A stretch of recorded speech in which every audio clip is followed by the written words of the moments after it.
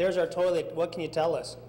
Well, what we're looking for on a toilet is to see if the water is overflowing into the drainage part of the toilet, or if a flapper is leaking itself, it could be allowing water to go from the tank into the bowl. Okay. And so what we're looking for is movement. So what we've done previously is we put in some dye tablets and just a blue dye in the toilet to see if water is actually leaking from the tank into the bowl, which is going to allow the water level to come up and then flow down to the sewer line, which is a waste of water. So that's what we're looking for. So as we remove the tank, you can see that we have the blue dye inside the tank. And what we want to see is if that blue dye is now making its way into the toilet itself. So as we lift this up, we can see that there's no blue dye in there.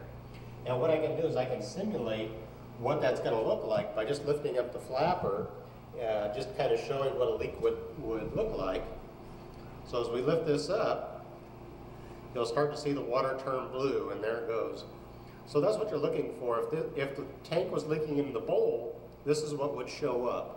And that's what we're looking for, because that's going to add up and cost you money, and it's losing our precious resource of water running down the toilet. So that's what we want to look for, because that's dollars adding up quickly inside of a home.